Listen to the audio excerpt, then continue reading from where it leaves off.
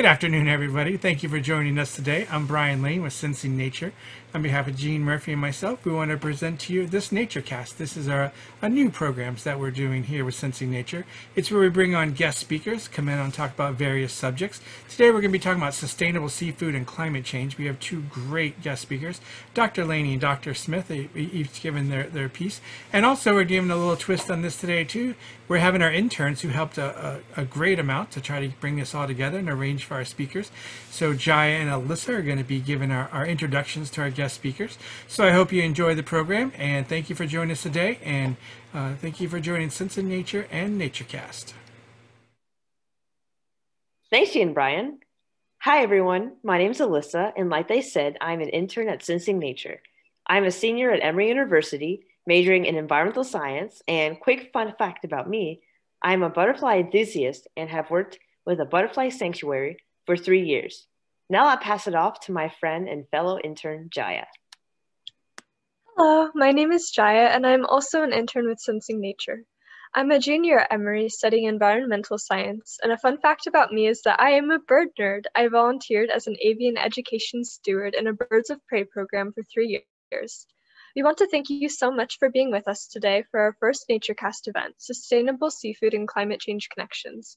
We will get started in just a minute, but first I would like to remind everyone to keep your cameras off during the speaker presentations and put all your questions in the chat. We have two very special guests today, Dr. Laney of North Carolina State University and Dr. Smith of University of Florida. Dr. Laney completed all of his studies in North Carolina, receiving his PhD at North Carolina State University in zoology. He is currently an adjunct assistant professor in the Department of Applied Ecology at North Carolina State University, and also serves on the board of directors of the North Carolina Wildlife Federation. His latest research involves tagging and tracking migratory Atlantic striped bass in order to assess the vitality of the species, especially in the wake of climate change. He served on the U.S. Fish and Wildlife Service for almost 38 years, and his passion and dedication of his work has earned him the North Carolina Conservationist of the Year Award in 2019. Today, Dr. Laney will be focusing his presentation on wild fish stocks and sustainable fisheries management. So we're going to hear from Dr. Smith. Dr. Smith is an assistant professor of biogeochemistry in the Department of Soil and Water Sciences at the University of Florida. Before joining the Tropical Research and Education Center, she was a postdoc at the University of Kansas and a David H. Smith Conservation Fellow at the Virginia Institute of Marine Science. She has a PhD in marine science from the University of North Carolina at Chapel Hill. Dr. Smith's research includes aspects of biogeochemistry, microbial ecology, and marine ecology. Dr. Smith has a strong background in nitrogen cycling and shellfish aquaculture, and is currently investigating the effects of climate variability and sea level rise on biogeochemistry of South Florida's coastal habitats in order to increase public awareness. Today, Dr. Smith will be focusing on shellfish aquaculture and its environmental benefits. Please welcome Dr. Smith.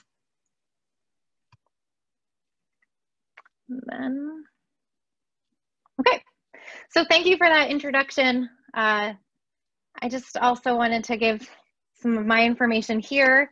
I do have a PhD from the University of North Carolina at Chapel Hill, so we do have a little North Carolina connection going on for us today. But now that I live in Florida, I think a lot more about climate change and sea level rise. And although that's not going to be the focus of my talk today, it's something that I will be happy to answer questions for or about. So enough about me. Let's get to the real, sorry about that. Let's get to the real star of our show, oysters. I think I like oysters. I love to eat oysters. I love everything about oysters, but I know that that's not how everybody feels. So usually when I give this talk, I ask people, how many of you eat oysters? And people can raise their hands. Since we're virtual, we can't do that. So what I would say from most of my past experience is that probably get about 50% of people will eat oysters and the other 50% won't eat them. And then everyone asks me, yes, I do eat oysters, even though I also study them. Oh, I can't, here we go. went too fast. This is a quote from Hemingway that I just kind of love. It really captures what I think about oysters.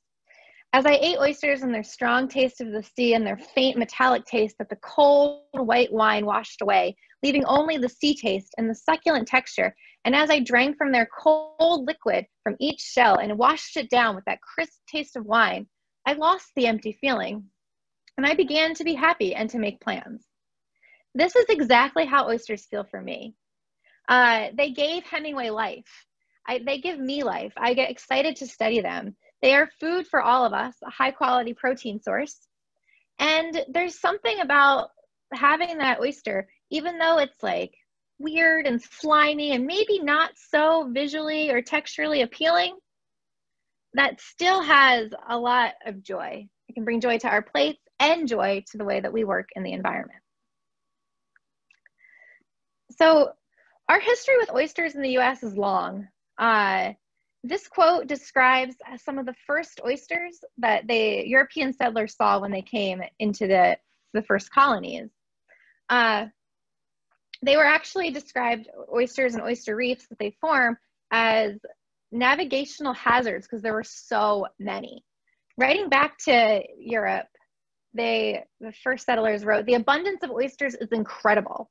There are whole banks of them, so that many ships must avoid them. They surpass those in England by far in size. Indeed, they are 4 times as large." So oysters are not unique to the US. They have oysters in Europe and in Asia, but our oysters are special because they're Chrysostera virginica, or the eastern oyster. It's a different species of oyster.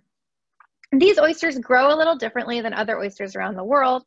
And when the European settlers came, they saw them relatively untouched.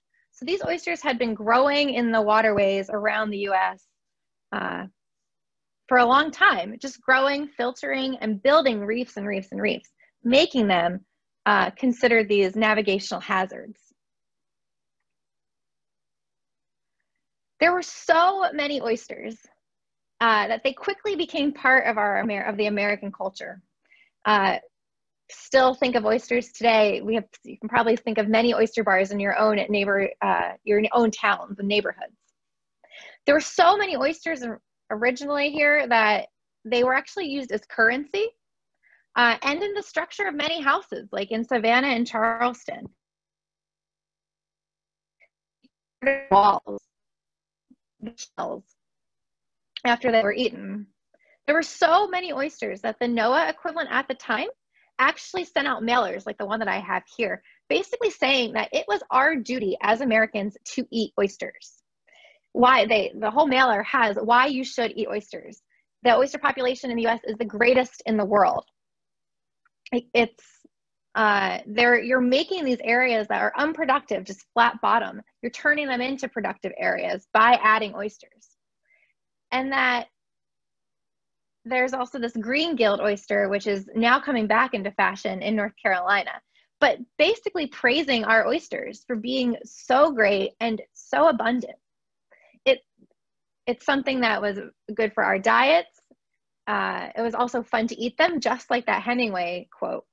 But what I particularly love about this mailer is that there's actually a place that you could write in for a recipe book to learn ways to eat oysters.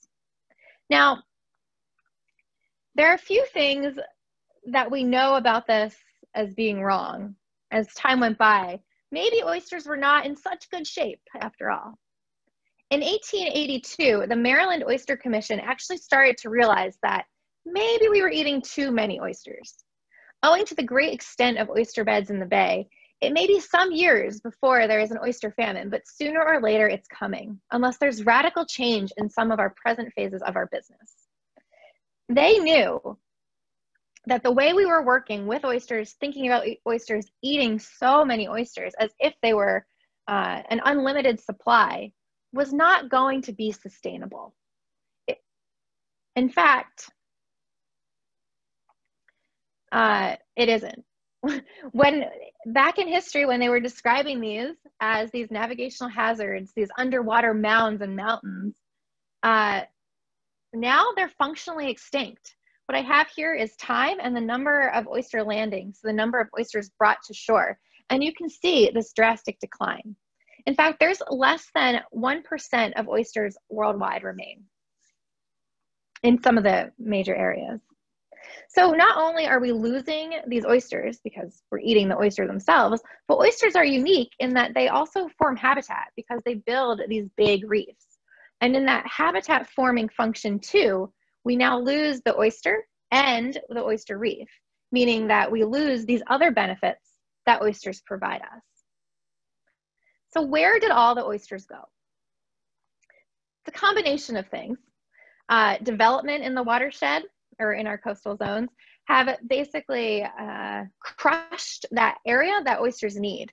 The oysters are typically, shallow subtidal or intertidal, and we just keep building and building and building. So in a lot of our coastal cities, like Miami, we don't have that space anymore where oysters can live.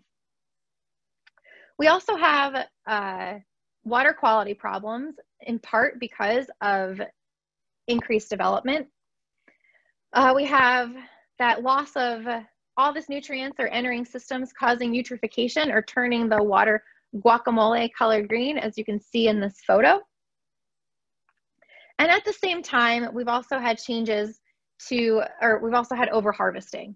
So historically, we've used destructive harvesting practices where we kind of go in and just pull out all the oyster reefs. And that's just also lost that habitat. So collectively, we've changed our environment and we have poorly managed the oysters, leading to difficulty in restoring oysters, but also difficulty in maintaining oysters. Before we go much more into talking about oysters and the work that I do with them, we have to take a step back and talk a little bit about oysters. What are they? Oysters are filter feeding bivalve mollusks, meaning that they have two shells and a soft body. Whenever they're underwater, they're pretty much filtering. So they're pulling material out from the water, like sediments, algae, anything, and using some of that for their food, like algae, but then they repackage anything that's passed through, including sediments, into their biodeposits, which is collectively the species and pseudofeces. So material that has been ingested, and material that hasn't. Which is why they're so charismatic. They're such good filterers. But the oyster life history of what makes them so cool. When we have these adult oysters, they spawn, releasing eggs into the water column. Eventually that egg is fertilized and the baby oyster goes through a series of different stages where it even gets a little foot here, and then to help them swim, and then they settle. When they settle, they typically settle on other oysters because of some chemical cues, some sound cues, and some hydrodynamics, changes in water flow that reef would have. But once they settle, they stick like glue. So they are not moving ever again. So you better like your neighbor if you're an oyster.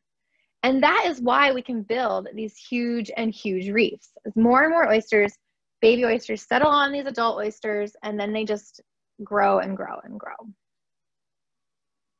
So that loss of oysters, both of that filtration capacity and of that reef formation, now comes with these consequences for the environment, including the loss of ecosystem services.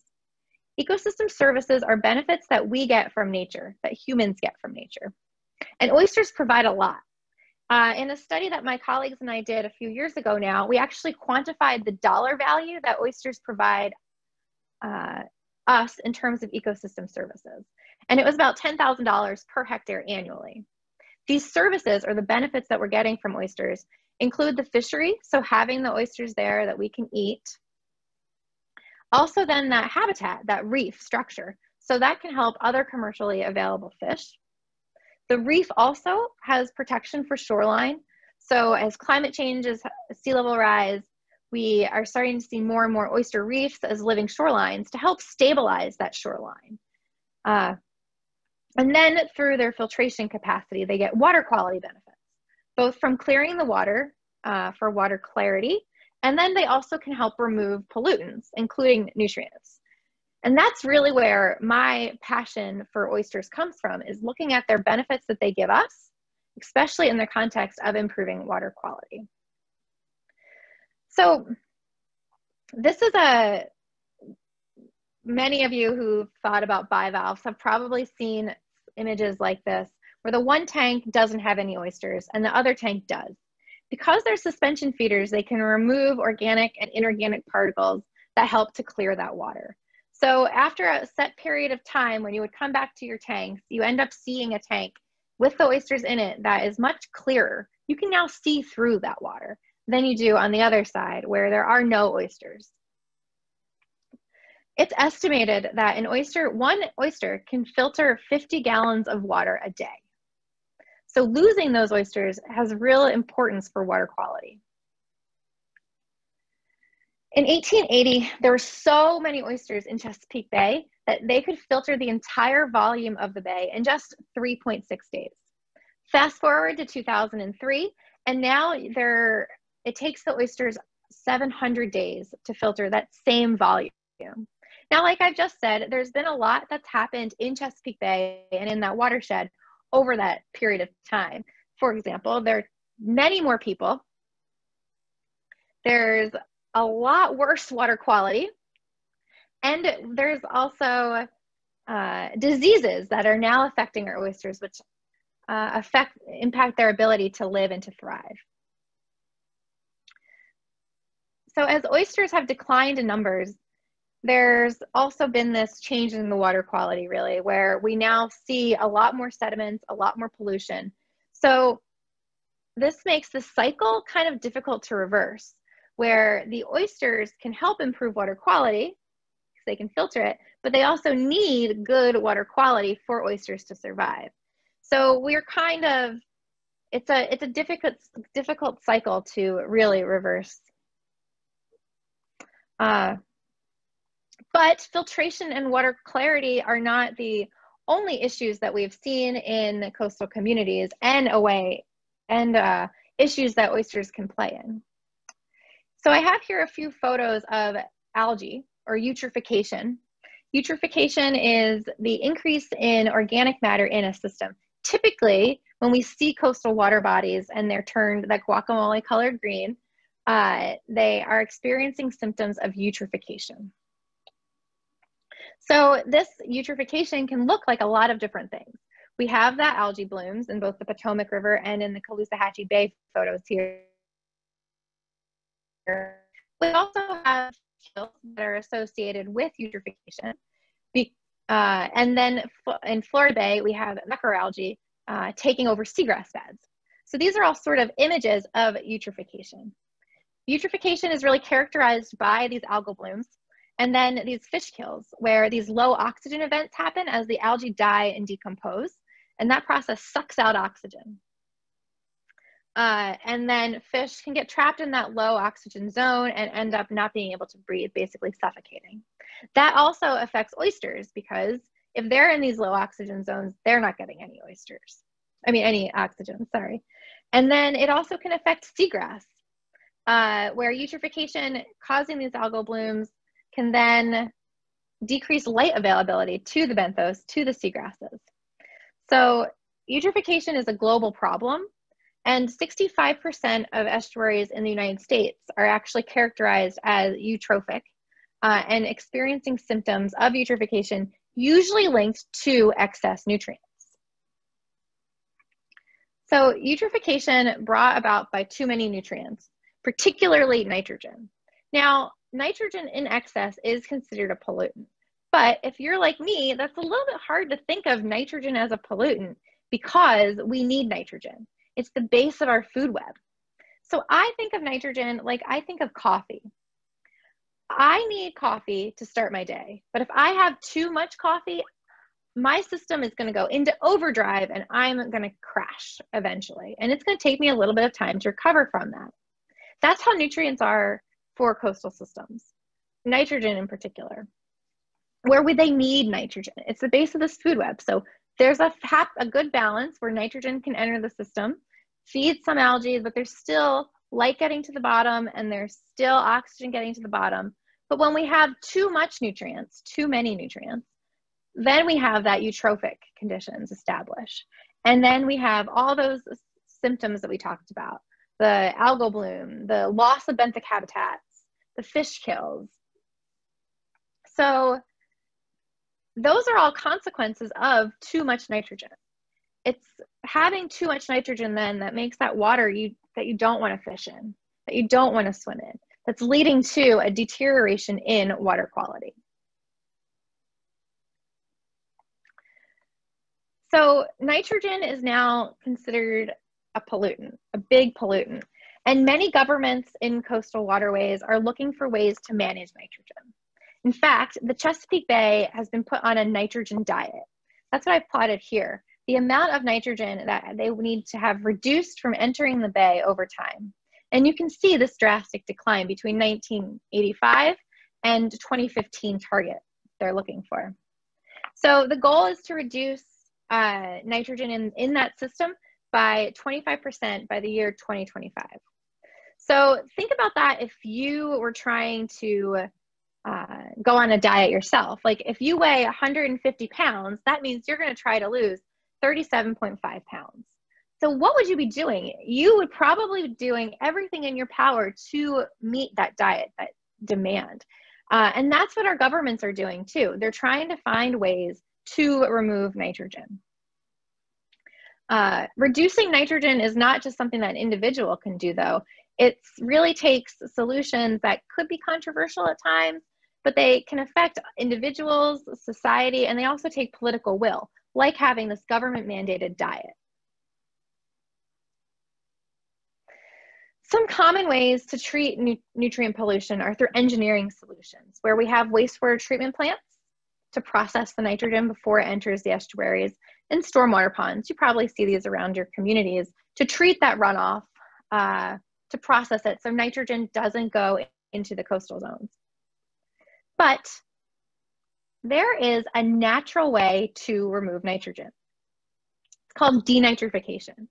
Denitrification is a microbially mediated process that converts nitrogen that's in the form of fertilizer or the form that is harmful, causing eutrophication, into harmless nitrogen gas. Denitrification is considered a loss of nitrogen from the ecosystem. It's a net removal. There are three things that have to occur for denitrification to happen. You have to have nitrate, so that's that bioavailable or the harmful form of nitrogen that's caused that eutrophication. Carbon, and they have to have low oxygen conditions. That's because denitrification is basically like respiration, but using nitrate instead of oxygen. And the bacteria who perform this reaction would rather use oxygen to break down carbon when it's available, because they're facultative anaerobic bacteria. So they can switch between using oxygen, not using oxygen, depending on conditions. But when you have these areas then where you have nitrate, you have a carbon source, and you can have low oxygen conditions, then you can have denitrification. So this is where oysters come into play. Oysters are actually able to remove nitrogen, which can help provide these water quality benefits. If we think about this, we have the nitrogen that enters our system that's fed the algae, then as that's filtered, repackaged to the benthos as these biodeposits, which is juicy organic matter for the microbes.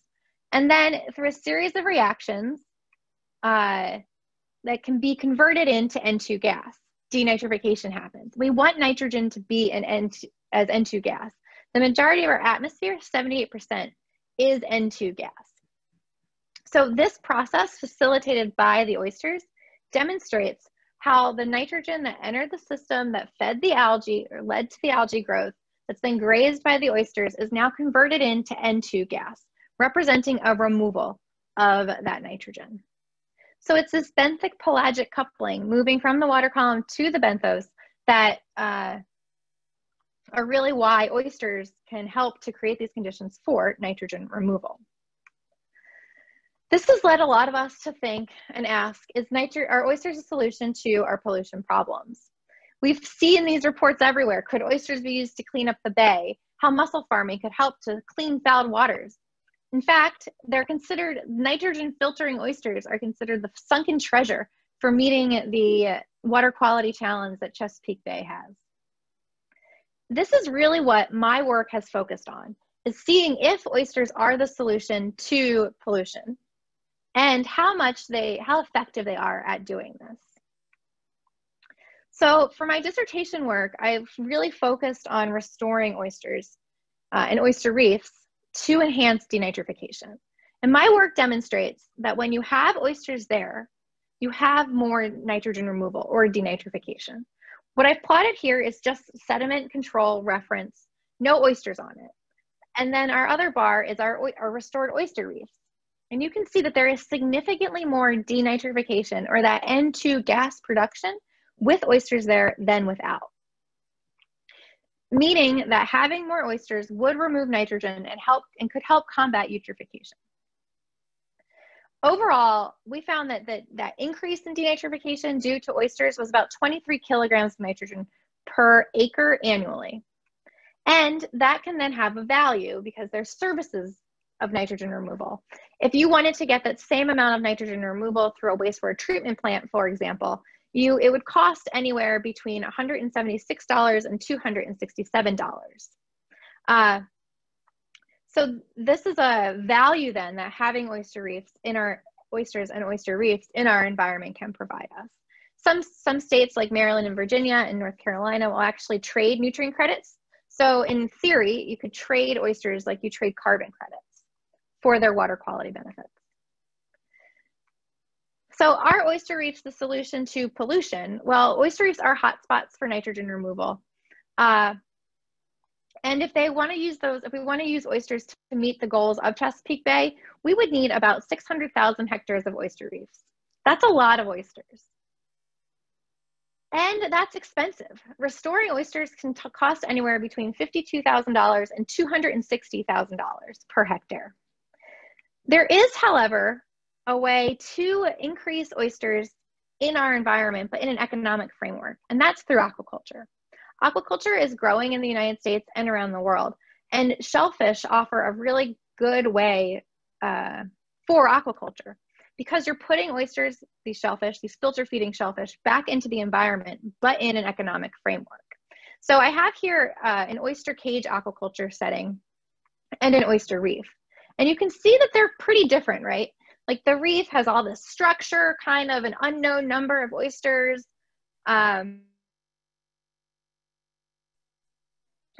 Aquaculture is a really highly controlled and managed area. So they know the number of oysters that are there. They're really controlling for predation by having these cages, but they're still oysters. So the oysters that are grown in aquaculture function pretty much the same as oysters that are grown in the wild. But this was, so this was really, my question then was for denitrification capacity. If we know that they're both going to be filter feeding, do we still see that same increase in nitrogen gas production or denitrification? So what my student is currently working on is this comparison, looking at oyster aquaculture and oyster reefs. So what I plotted for you here is, again, that denitrification, and your reference is that control sediments, or that no oysters present. And we have our aquaculture site, and then we also have our reef site. And you can see that in each instance, whether it's aquaculture or a reef, we see an increase in denitrification when oysters are there. And that this increase is actually similar between aquaculture or reefs. So there's a lot of studies around the world are really focusing on oysters and seeing if this difference in denitrification, how that varies between locations. Most of our work on this has been coming from North Carolina, Virginia, Maryland, and up in New England. I live in Florida, so I think a lot about Florida. And I know we have some Emory people with us today too. And there's not much in the Georgia coast or even in the Panhandle or down in Florida about oysters and their ability to remove nitrogen. And there are plenty of estuaries and coastal areas that are experiencing symptoms of eutrophication there. And it's not fair to think that they might all be the same because there's differences in the phytoplankton community. There's differences in water quality, like salinity changes, amount of like particles in the water. So we might not be able to see all this denitrification for every oyster. What about other shellfish? Oysters are not the same, are not the only filter feeding bivalve. We also have mussels and clams and scallops. Some of my work suggests that clams will increase denitrification, mussels can increase denitrification, but the magnitude of this is much greater with oysters than these other shellfish. But stay tuned, more work is needed to figure out how aquaculture of those other species might affect that. And if there's some way that we can actually manage our systems, our aquaculture systems, for increased denitrification. All of this is to say that oysters are just part of our solution to our water quality problems. They are a win-win in that they provide both an economic benefit through aquaculture, and they also provide environmental benefits through their water quality services and that nitrogen removal. And that's the reason that everybody should be eating oysters, especially aquacultured oysters. But they're not going to be the silver bullet or the only way to really solve our water quality problems. To do that, we have to go to the source and think about what we're doing on land and how that can impact water quality downstream. So I hope that for all of you, the next time you go to an oyster bar and you see some oysters, you think not only how great that's going to taste for you and the pleasure you'll get from eating it, but the benefits that that oyster has provided the environment while being out there filtering the water for us. So thank you for your attention, and I'll take questions after our next speaker. All right, thank you, Dr. Smith. That was really an engaging presentation. So now Dr. Laney will speak. I will just reintroduce him very quickly. He completed his studies at North Carolina, receiving his PhD at North Carolina State University in zoology. And he has served on the U.S. Fish and Wildlife Service for almost 38 years. His passion and dedication to his work has earned him the NC Conservation of the Year Award in 2019. Today, Dr. Laney will be focusing on his presentation on wild fish stocks and sustainable fishery management. Without further ado, please welcome Dr. Laney.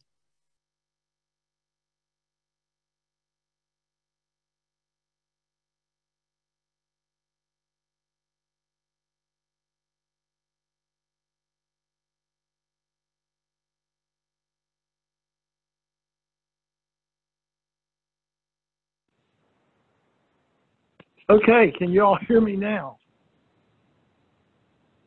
Yes, we can. Hello? Yes, we can. Okay, great. Okay, thanks. Well, I apologize to everyone profusely. Fortunately, Brian and Alyssa and Jaya and Ashley and I had all prepared a backup plan in case somebody's internet went out, and ours in fact did go out. Somebody must have cut a cable somewhere because it's out over the whole community. So Brian has my presentation pulled up, hopefully. Are you on the first slide there? I'm on your intro slide. Okay, great, thank you. So I'll just say, I'll just sort of click, Brian, anytime I want you to switch slides. Sounds good. So we can go ahead to click to the second one. So basically what the team asked me to talk about today was sustainable seafood and climate change and the connections thereof. And Ashley, I knew, was going to focus on oysters and aquaculture. So I'm going to talk about mostly wild stocks, and I'm going to talk to you about the principles for sustainable seafood, the species of commercial and recreational importance that are common on the East Coast and Gulf of Mexico, a little bit about wild stock sustainability management, connections to a changing climate, and species and habitat vulnerability. So click away, Brian. We should be on slide 3. So I pulled up some principles for sustainability, because I think many of you may be wondering, well, what does it take to make a seafood sustainable? And the Marine Stewardship Council on their website had 3 very nice principles that I think apply to pretty much any type of seafood organism, whether it be oysters or lobsters or fish. So the first thing is, in order for a stock to be sustainable, you have to control fishing at a level that ensures that the fish population can continue indefinitely and can remain productive and sustainable and healthy. The second thing is that when you are fishing, you need to minimize the environmental impact, because if you don't take care of the habitat, other species and habitats within the ecosystem could be adversely impacted, and you want your habitat to stay healthy. So, for example, if you're using a movable gear, and you are targeting a species that occupies a submerged aquatic vegetation bed or a coral reef, for example, and you drag gear through it, you may destroy the habitat and totally wipe out the habitat that a particular fishery needs. One, for example, that I won't talk about other than just to mention it, because it is so tied to seagrass beds, is bay scallops, for example. And then finally, the third principle of stewardship for sustainable fisheries is that you have to effectively manage the fishery. If fishery is well managed, it will comply with the relevant laws, and it will be able to adapt the changing environmental circumstances. So we can go to slide 4, Brian. So what species are under management on the East Coast and in the Gulf of Mexico? Well, there's a whole bunch of them. I have a few listed here, and to the right we have a few pictures of some of these. The first category is highly migratory species. These are species that live mostly out in the open ocean. They are, for the most part, large, fast swimming. They spend a lot of time moving from one place to another. Those are species like billfishes, and the one that's pictured there is a blue marlin, which is a very large, charismatic megafauna, we would say, a fish that is highly sought after by charter fishermen in particular, but also commercially fished with long lines. Second category are coastal migratory pelagic species. These are also more open ocean, but tend to be closer to shore. And the second one pictured there is a dolphin fish, also known as mahi-mahi, which is the Hawaiian name. A very popular fish and very much consumed in restaurants. Another category are nearshore and estuarine-dependent species. So these are like coastal sharks, corals, golden crab, shrimp. The pinnate ones are the ones that we all eat, the pink, brown, and white shrimp. Snappers and groupers, even sargassum weed, and spiny lobsters. Another category, and this is kind of a biological category, are the drums, which include Atlantic croaker, black drum, red drum, spotted sea trout, and wheatfish. And I have over to the right there, the third fish from the top is a red drum, also known as redfish, which happens to be the state fish of North Carolina, which also happens to hold the world record for red drum, caught in the surf on the Outer Banks. Then we have decapod crustaceans, which are brown, pink, and white shrimps, blue crabs, golden crabs, and spiny lobsters, and American lobster, the one with the big claws over to the bottom right. And finally, the group of species that I have specialized in for most of my career are the diadromous species. And diadromous is just a big word. It basically means they require 2 different types of habitat. For the ones that are anadromous, they spend most of their lives in the ocean, but they swim up freshwater rivers to spawn. Those are like the alewife, American shad, Atlantic sturgeon, blueback herring, hickory shad, sea lamprey, short-nosed sturgeon, and striped bass. And then the one that does the reverse of that, the catadromous species, is the American eel, which grows up, spends most of its life in freshwater, and then goes back to the middle of the Atlantic Ocean to the Sargasso Sea to spawn. And here are, in slide 5, pictures of all of these anadromous and catadromous species, collectively known as diadromous species, which is what it says up at the top. And these are the ones that occur in the East Coast and the Gulf of Mexico. Most of these are already named, I think. Over on the left-hand side are the 2 sturgeon species that we have, Atlantic sturgeon and short-nosed sturgeon on the Atlantic. And then there is one that looks just like the Atlantic sturgeon in the Gulf of Mexico called the Gulf sturgeon. So moving on to slide 6. So who manages all these species for sustainability? Well, there's a whole host of institutions that manage them. And we're not going to talk about them except in general terms today, but in general, the more migratory a species is, the more regional or international management it will have. So those highly migratory species, the tunas, the billfishes, are under the management of those top 2 institutions there. For the tunas, it's the International Council for Conservation of Atlantic Tunas, or ICAT for short, and the National Marine Fisheries Service, which is responsible for managing the highly migratory species. NMFS, as we call it, NMFS, is also a member of federal fishery management councils and interstate fishery management commissions, like the Atlantic States Marine Fisheries Commission, which is the logo on the top at the right there. The Fish and Wildlife Service is also a mandated member of the councils and the commissions, mandated by Congress under a couple of different pieces of federal legislation, those being the Atlantic Coastal Fisheries Cooperative Management Act and the Magnuson-Stevens Fishery Conservation Act. And we have 8 federal fishery management councils in the United States that are all responsible for regional management of a bunch of different species. And the ones that we have on the East Coast are the New England, Mid-Atlantic, South Atlantic, Caribbean, and Gulf of Mexico. So 5 of the 8 are on the East Coast.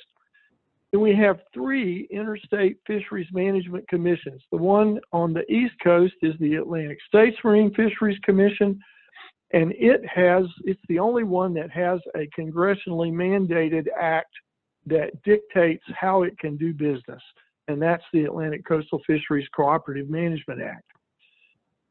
The states and the territories are the entities that actually do the management. So the councils and the commissions develop the management plans, and then the states and the territories are responsible for stepping those down to their jurisdictional area and carrying out the mandates of those plans.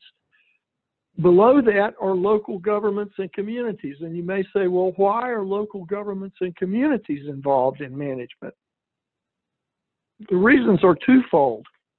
In some cases, for example, in New England, some of the anadromous species, the river herrings, the alewives, and the blueback herring, are actually managed by the local communities. There will be a stream where these fishes swim in to spawn in the spring of the year. And in many cases, the communities have provided access to lakes in the case of alewives, to stream systems in the case of blueback herring. They are very well organized. They have fish ladders. They have volunteers out there that do fish counts. They actually get a count of the entire spawning run every year. So it's very much what we call community-based management. But the other way local governments and communities are engaged in management is by influencing what happens to the habitat. Ashley talked to you about why there's been such a tremendous decline in the oyster population, a lot of it having to do with development in the watershed, with adverse impacts to water quality, and adverse impacts to the habitats that are on the bottom of the water bodies. And a lot of that has to do with how local governments develop or don't develop the riparian habitats, those that are immediately adjacent to the waterways. So the more sustainable and responsible your local land use management is, your local zoning, the more you are likely to have good quality habitat. So local governments and communities play a great role in that. And finally, you as an individual, if you like to fish, are part of the management process too, because if you don't abide by the regulations, then you're not helping to be a sustainable, you're not helping the fishery to be sustainable. You have to abide by the bag limits and the size limits. Those are put there for a reason, to help keep the fishery be sustainable. And as long as you abide by those, you're part of the process of keeping that population sustainable. Okay, Brian, we can go to 7. So what's climate change going to do to all of this? Well, there have been quite a few folks that have looked at this for many, many decades now. There are some references up at the top of the page there that we can talk about later, or you can look at for detailed information. But basically, there's a whole laundry list of things that are likely to happen under a changing climate. The water and air temperatures are probably going to go up. And the reason that's important is because species use temperature changes in some cases as cues for when they should spawn, but also a lot of their life stages have tolerance limits that are cued to temperature. They have optimum ranges of temperature within which their growth is optimal, and if they are taken outside of that temperature range, then they may get into trouble. Their growth may not be optimal, and there will be other impacts, and we'll talk about those in a minute. There are likely to be increased areas of low dissolved oxygen. That's because as the water temperature goes up, the amount of oxygen it can hold declines. And so what you wind up with is degraded nursery habitat in estuaries and generally in the ocean as well. If you are at all familiar with Chesapeake Bay or Florida Bay in Florida, Indian River Lagoon, the Neuse River estuary in North Carolina, these are all areas where summer temperatures tend to be very warm anyway. And if there have been nutrient inputs to which Ashley referred that cause eutrophication, then the oxygen level is likely to go down. And if you can't breathe, you're in trouble. Another change will be the amount of rainfall and consequently the amount of river discharge. There have been all sorts of climate change models that have been done. Those can be stepped down to regional levels, and we can look at what is projected to happen with rainfall and river discharge. And the reason that is particularly important for these diadromous fishes is they are dependent on flow cues as another spawning tip-off, along with water temperature. So if the flow characteristics, what we call the hydrograph of a river, changes dramatically, then the fish may or may not recognize that it's time to swim upstream. Another factor is the increased frequency of severe tropical storms. I think this year has been a great example of that. I mean, we had more named storms this year than in any other year in history, I think, and storms later into the year. In North Carolina and South Carolina in particular, and I suspect in Florida too, although I didn't pull any examples from Florida, when you have these severe storms that in many cases now are very slow moving and produce tremendous amounts of rainfall, you have consequent flooding, low dissolved oxygen, and then catastrophic juvenile and adult mortality. Again, if the oxygen levels go to 0 for a week or even longer, you can't breathe. If you can't swim away from it, you're going to die. Another one is changes in the pH or the acidity of the ocean. The more carbon dioxide we put out into the atmosphere, The more of that is absorbed into the ocean, the lower the pH. And if you're an organism that builds a calcium carbonate shell, like an oyster, or like many of the other bivalves, it could create problems for you if you can't properly metabolize the minerals that you need to form your shell. And finally, there could be changes in ocean circulation. And that's important because a lot of these marine animals especially depend on currents for transportation in their larval stages. So if something changes in the Gulf Stream, for example, that could affect larval and juvenile American eels getting from their spawning area in the Sargasso Sea to the streams and rivers that they reside in the Caribbean islands, but also along the Caribbean, along the East Coast. So Brian, go to number 8. So what are the responses to all these changes? Well, they could be any of these following. Distribution shifts. If it gets hotter than you like, you go further north where it's cooler, or you go offshore to a deeper area where it's cooler. So you search for your optimum temperature regime. There could be changes in timing and possibly location of spawning. If your river discharge is changing and your temperature is changing so that it reaches the appropriate temperature for you to spawn earlier in the year, and then it gets too hot sooner than it used to, then that tends to shorten your spawning window on both ends. And one of our grad students at NC State, Steve Lombardo, who's now in Florida, working on his PhD on bonefish, did a very excellent study on river herring here in North Carolina that showed exactly that change in spawning window that has occurred over a 50-year period. There's a longer growing season in some cases.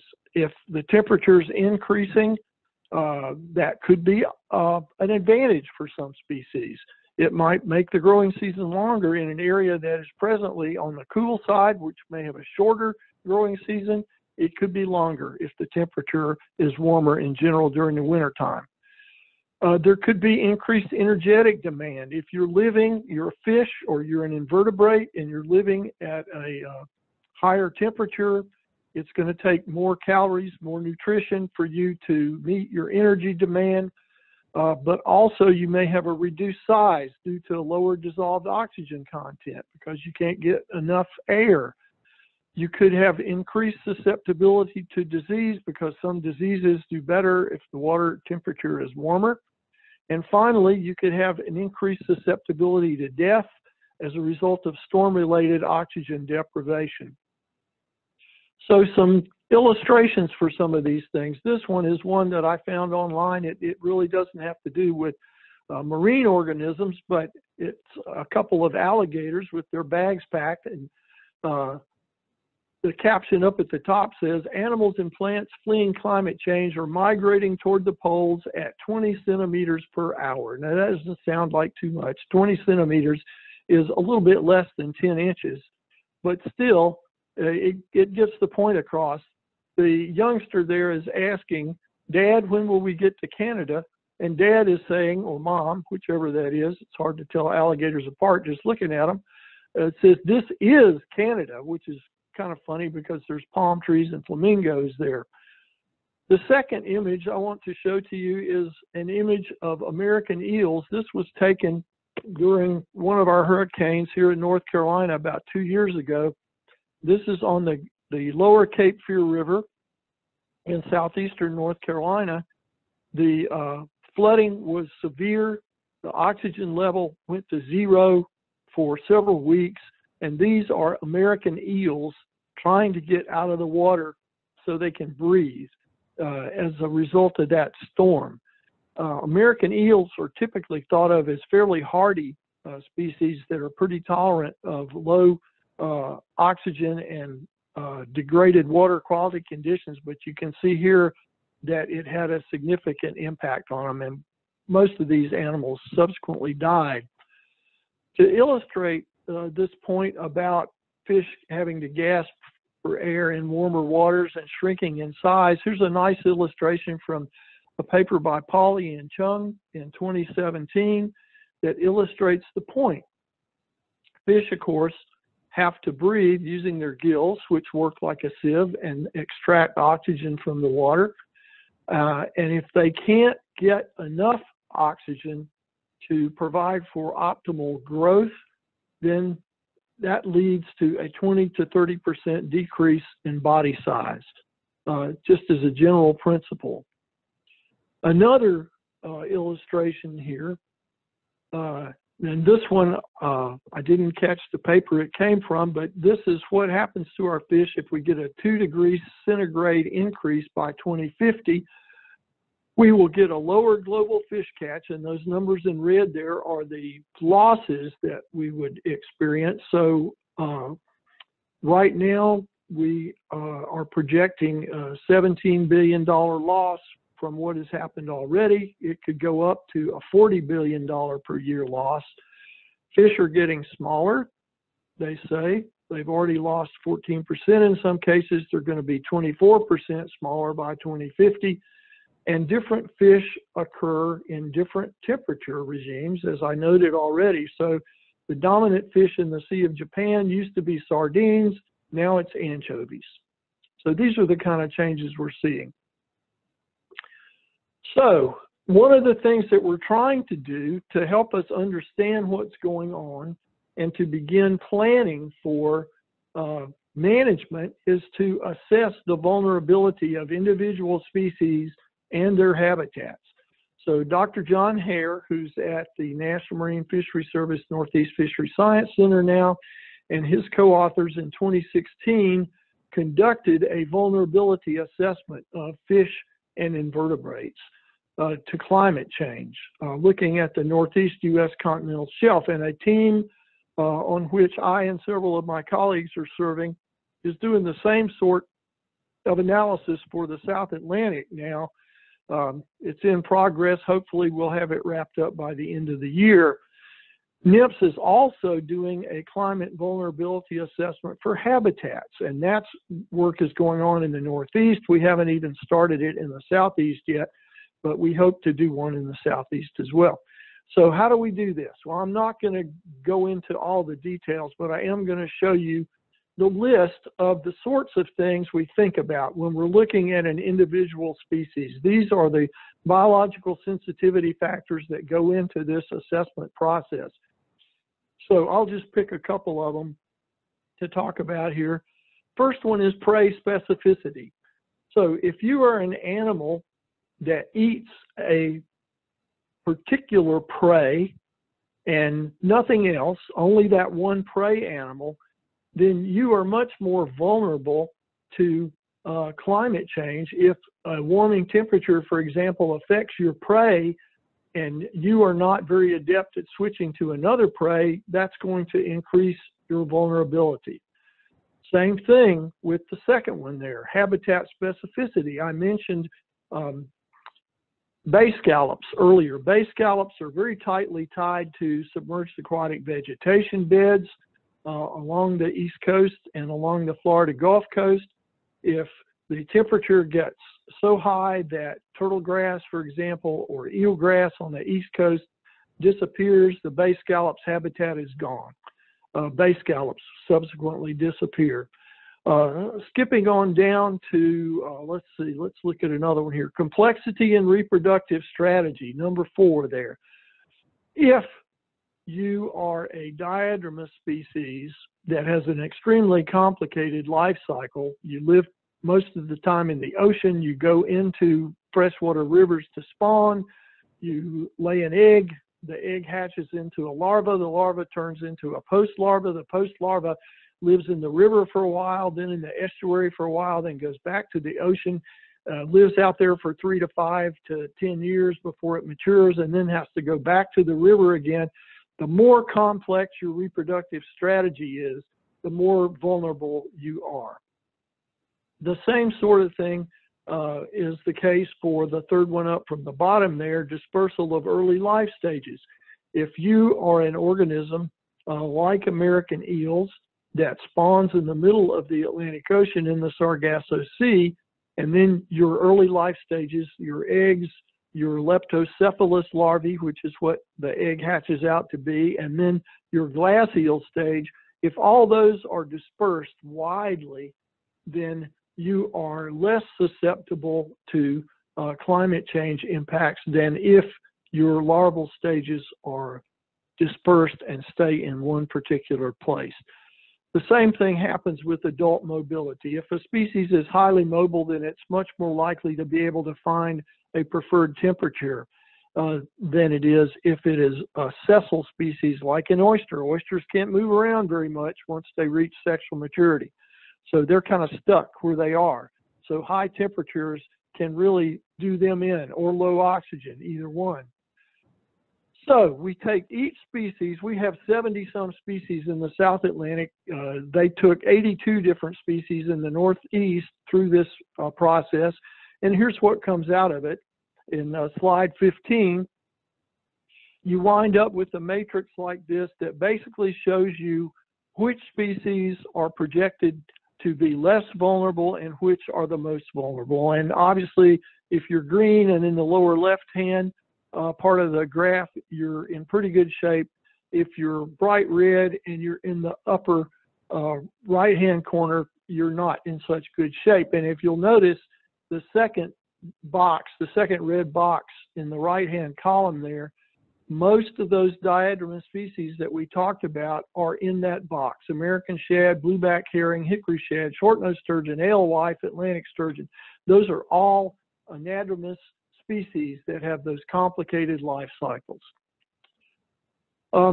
For the habitat assessment, we can go to slide 16, and you see that they're using a similar methodology for habitat assessments. I'm not going to talk about this one. I'm not as familiar with this one. They are working on one for the Northeast. They are supposed to have it done, I think, maybe by the end of this year, but you can see on the right-hand side of the slide there is a similar list of sensitivity and adaptive capacity attributes for habitats. And they can take each habitat through this whole series of metrics and come out with a likelihood of how vulnerable they are. Okay, moving to slide 17, some fish and fisheries that are already moving. These are species that we already know have been affected by climate change. Black sea bass north of Cape Hatteras are moving north. Northern shrimp, which is the second from the left species there, the pink one, has been impacted by rising temperature. It affects its larval stages, so recruitment has really bottomed out, and that fishery basically has collapsed in the southern part of its range. Striped bass, the migratory ones that live in the ocean, and these are fish that come from the Roanoke River, Albemarle Sound system in North Carolina up through the Kennebec River system in Maine. After they're over age 3 to 6, they spend most of their life offshore. Traditionally, they wintered off the Outer Banks in North Carolina. Now they have shifted their range further north, and they're way out in the exclusive economic zone, 25 to 30 miles offshore in off of Virginia. But they also stay off of Maryland and New Jersey, again, because winters are getting warmer. They don't need to come as far south to find their preferred temperature. And the last species here is white shrimp, which is also shifting to the north, so much so that Chesapeake Bay is now producing white shrimp, and there is a white shrimp fishery off Virginia that is kind of an experimental one. Fishery allocations, as far as the human impact goes, when these fish shift their distribution, then all of a sudden the commercial fishermen who had an allocation for that species no longer are able to catch the species. North Carolina, for example, had allocations for gillnet, haul seine, and trawl fishery sectors, which haven't been landed now since 2011. And here's why. You can look at the striped bass distribution on slide 18 and see where those black lines are in each one of these panels, looking from the top left, which is 1988, to the bottom right, which is 2013. You can see the black lines are the center of distribution based on our wintertime tagging survey. And you'll note that in 2013, that black line has shifted up off the mouth of Chesapeake Bay. And I can tell you that since 2013, the next 7 years, all have been the same thing. It started to sort of happen in 2007. If you look at that frame, 2006, still hanging around the North Carolina, Virginia line. Same thing in 2009. In 2010, I haven't looked at the temperatures. That might have been a colder winter, and they were back down off the Outer Banks again. But then in 2013, they're back up off Virginia. And if you want further information on these changes, here are some references in slide 19 that you can check out for additional information. So going to slide 20, what's next? Well, what's next, I think, is best summarized by one of the papers from Jeanne Lubchenco and Stephen Gaines in 2019. They basically said we need a new narrative for the ocean. For most of human history, they pointed out, people considered the ocean so immense, bountiful, and resilient that it was impossible to deplete or disrupt it. And now, reforming fisheries to fish smarter, not harder, can help restore ocean ecosystems, reduce impacts of climate change, and enhance food security, job creation, and poverty alleviation. And I would certainly agree with that. They closed by saying it is time for a new ocean narrative that says the ocean is so central to our future, it's too important to neglect. And you can flip to the last slide there, Brian, that's slide 21. And I'll be happy to take any questions along with Ashley. And this photo is one that shows us during the wintertime off of North Carolina or Virginia tagging striped bass, which we've been doing since 1988. So with that, I will stop talking and wait and see if we get any questions. Thank you all very much for the opportunity to talk to you today. Awesome. Thank you both for your engaging and informative presentations. Everyone can turn on their video cameras if you'd like. We'll be moving on to a Q&A session. We'll be asking questions that were posted in the chat during the presentation, but feel free to continue posting questions in the chat during this time. I have a question that I was working the video, so I didn't get a chance to type it in. It could be for Dr. Laney or Dr. Smith. I mean, climate change is such a big topic, and how the effects on different fisheries is just depends. It's so broad. We get asked a lot, especially with the ocean acidification, the pH changes. Are some of the macro invertebrates, like your oysters, clams, are we feeling? Are they getting feeling effects from any ocean acidification in the southeast U.S. anyway? I think that's an Ashley question. So most of the Pacific Northeast or Pacific North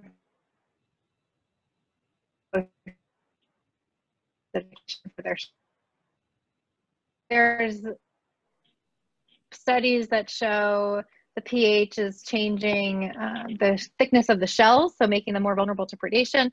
It's also affecting their reproduction. In the Southeast, we are not really seeing as big of a pH ocean acidification issues for our shellfish. Our waterways, or these estuaries, have big tides daily, so they see large fluctuations in pH on a regular basis that like the West Coast doesn't see. So in some ways, our shellfish are a little bit more prepared for those pH changes, but it's probably coming.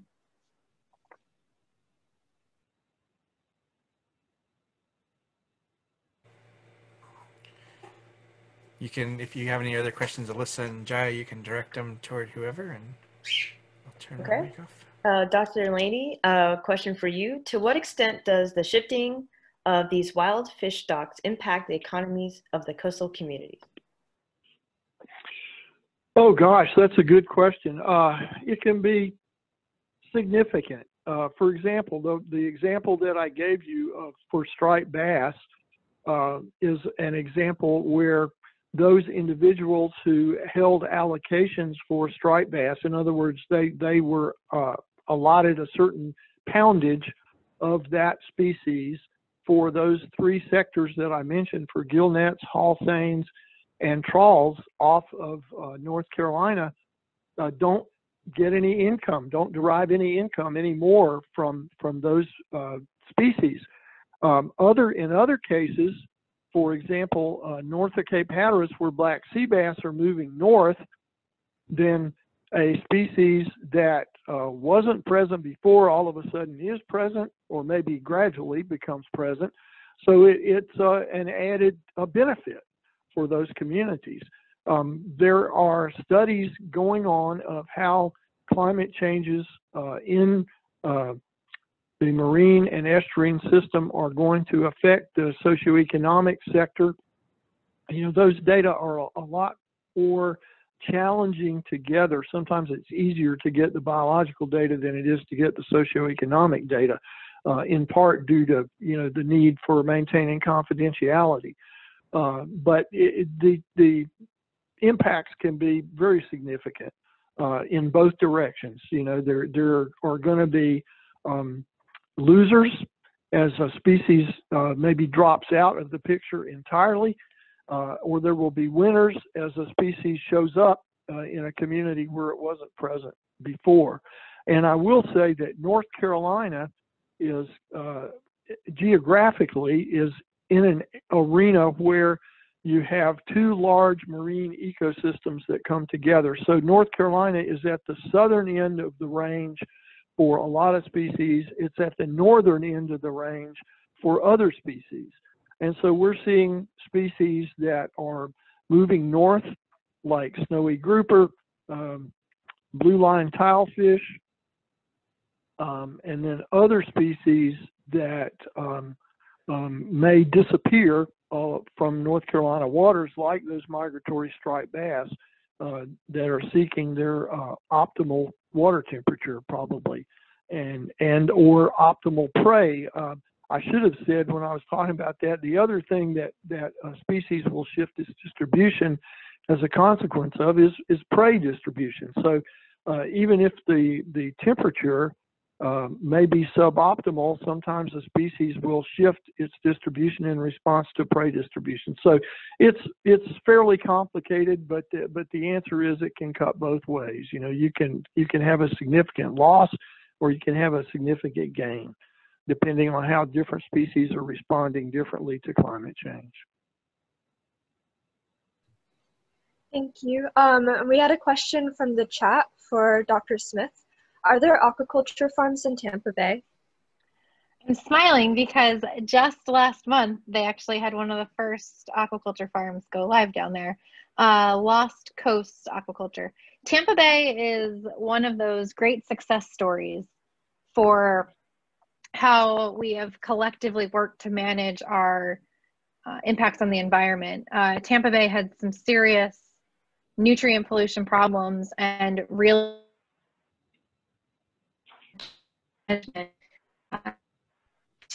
on reducing nitrogen inputs, and then also on restoration of seagrass beds. So those combined effects are really put Tampa Bay at the forefront of like how we can actually help our environment.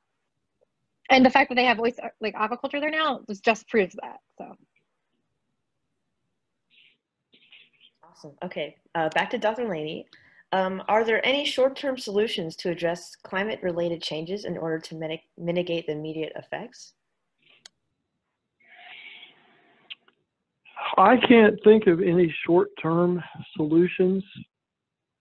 Most of the studies that I have read suggest that even if we ceased emitting greenhouse gases today, that the temperature is still going to continue to climb for a while. I think the best solution is for society to acknowledge that climate change exists.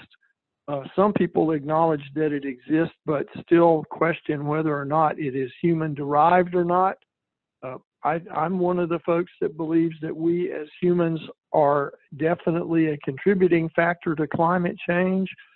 So I think it's going to take, you know, cultural change in the way we live our lives, generational change. Hopefully those of you in the younger generations will recognize the need for us to change our lifestyle, change the way that we live, and reduce the amount of greenhouse gases that we're emitting, and keep things more stable. You know, I don't think there is any short-term solution to it. At least if there is, I wish somebody would bring it to my attention.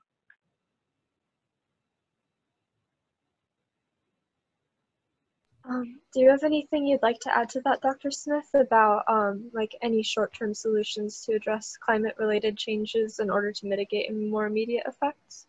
I think it's just like to echo what Dr. Laney just said. I think we all have to be focusing on what we can do as individuals to reduce our greenhouse gas emissions. And those are like little things, you know, like riding your bike to work, or even things like not running water when you're brushing your teeth. Those little things can add up, and I think we just need to be conscious of that a little bit more. I also, you know, from like the grand benefits, we should be restoring habitats that can sequester carbon too, like mangroves and seagrass beds and salt marshes. Like having those blue carbon habitats is valuable.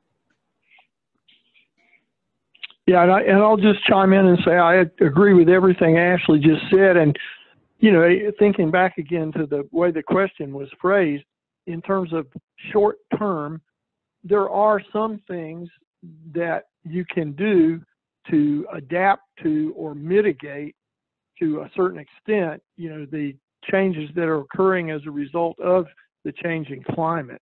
For example, if you're a fisherman, and you were dependent on a particular species like striped bass that disappears from your waters, then perhaps you can adapt and switch to some other species. In terms of the sorts of carbon sequestration that Ashley referred to, you know, we know that we have rising sea level is another consequence of climate change, which it occurs to me I didn't even put on that slide, and I needed to add that. But what that means is that if our salt marsh wetland habitats, for example, can't migrate across the landscape, then that's going to result in the long-term loss of those habitats. But there are some things we can do to mitigate for those habitats. We can acquire conservation lands landward of salt marshes. We can remove impediments to the migration of those habitats, such as making sure that we have no bulkheads, for example, that would preclude the marsh moving inland as sea level rises. So there are some, I won't say they're short term. It depends on how you define short, but they are shorter term than the sorts of cultural changes that Ashley and I were talking about.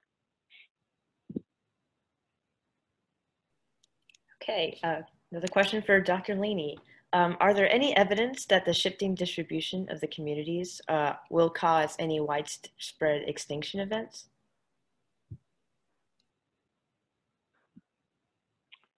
That is a good question. I don't know that anyone has looked at that in particular. I don't know about widespread extinction events. You know, as Lubchenco and Gaines noted, for years and years and years, we thought, you know, the oceans are just inexhaustible. The species are so numerous that there's no way we can cause them to go extinct. Well, we've learned that that isn't the case. We certainly can fish species to economic extinction for sure. Biological extinction is a more difficult proposition, and I'll see if Ashley would agree with me. I think if that does happen, the most likely place that could happen would be in coral reef ecosystems, which you know, extend in a sort of a belt around the globe in tropical climates, which are already at the upper end of their preferred temperature range. And so given the extremely warm oceans that we've had, big systems like the Florida Keys Reef Tract and the Great Barrier Reef off Australia have been severely impacted.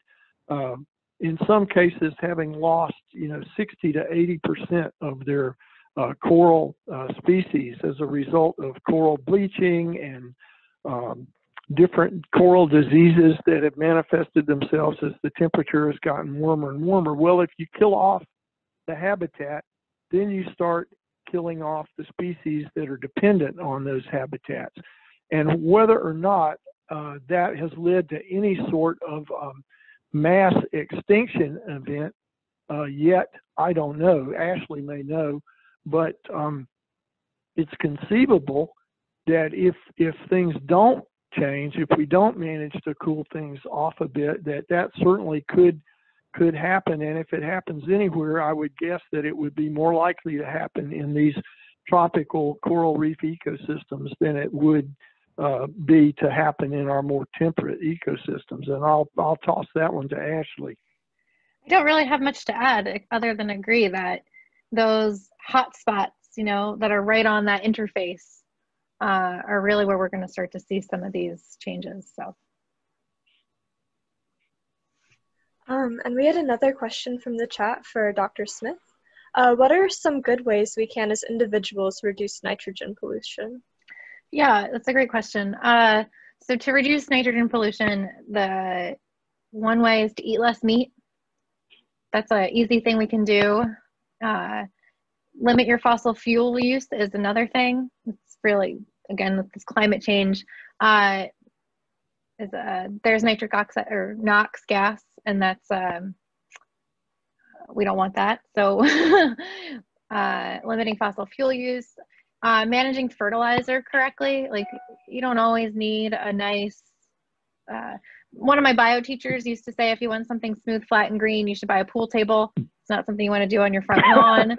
So managing your fertilizer use, planting native plants is also really can help capture the right amount of nutrients. So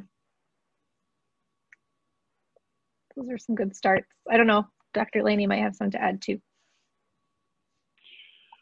I would just agree with what you just said, Ashley, and I would also say, I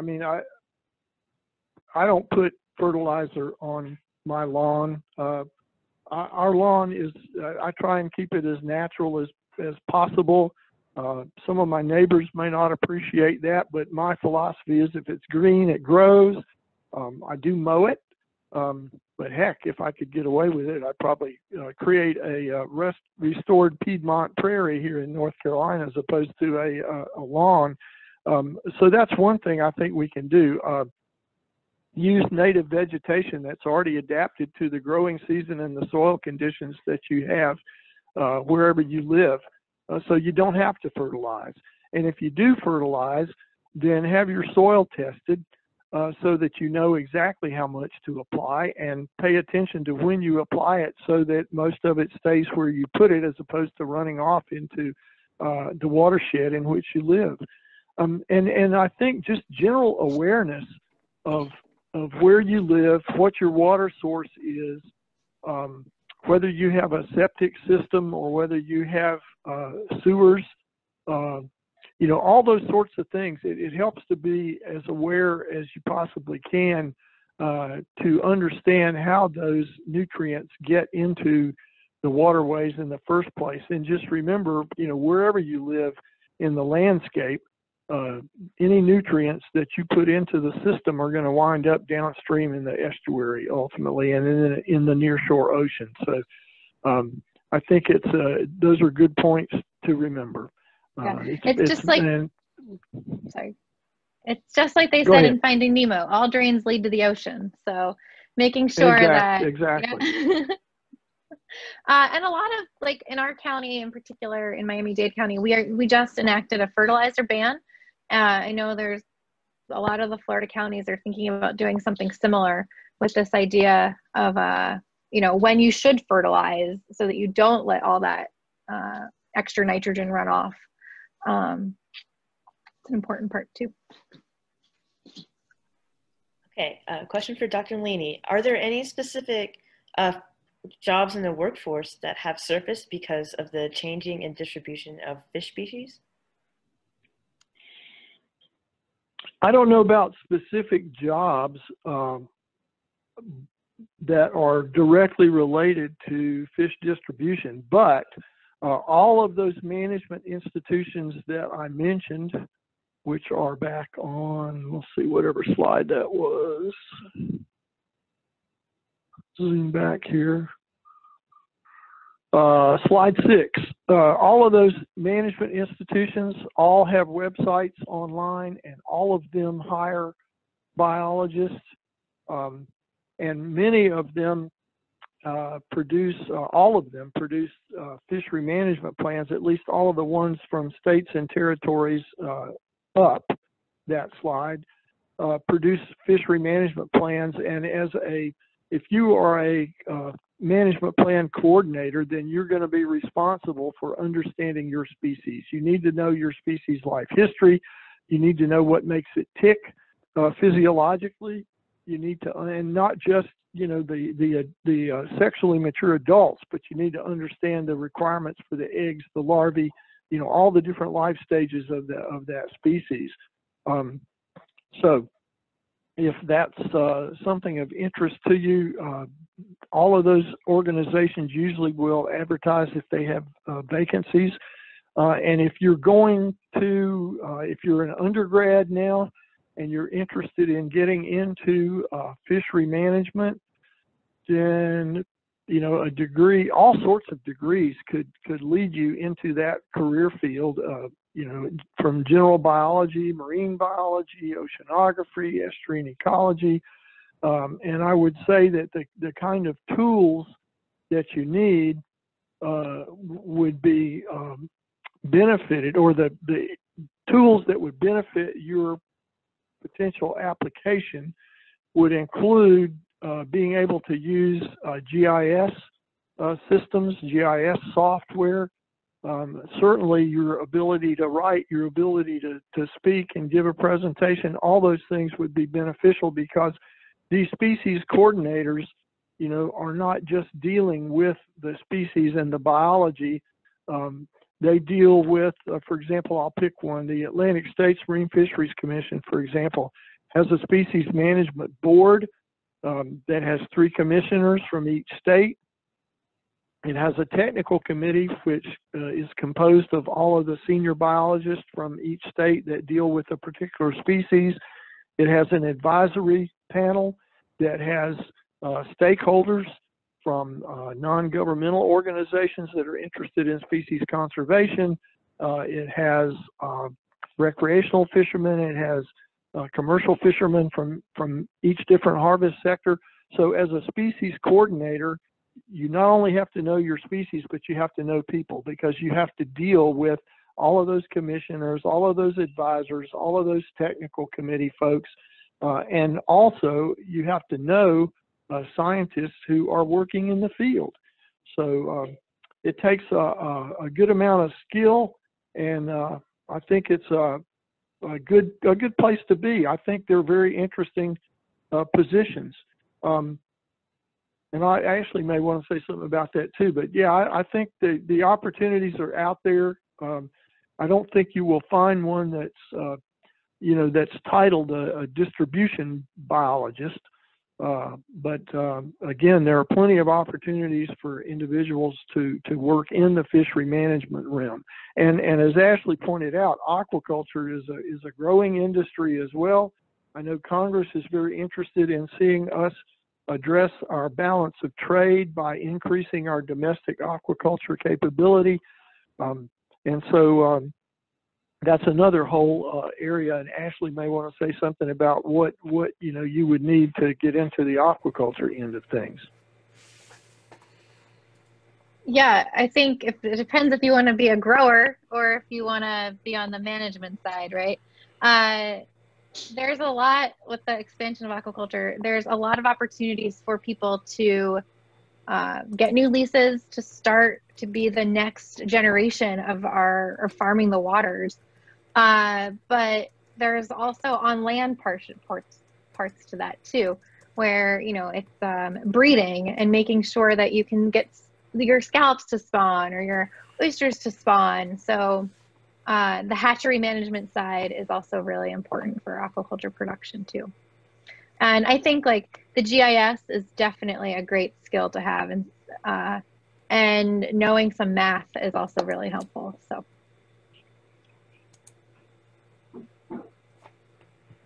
For sure, and that Ashley's last statement prompts me to say that modeling, you know, mathematical models, biological models, ecological models is another very useful skill to have, and that speaks directly to the distribution aspect of that question, because the more you can model a species habitat requirements, then the more you can predict what it's going to do in response to climate change.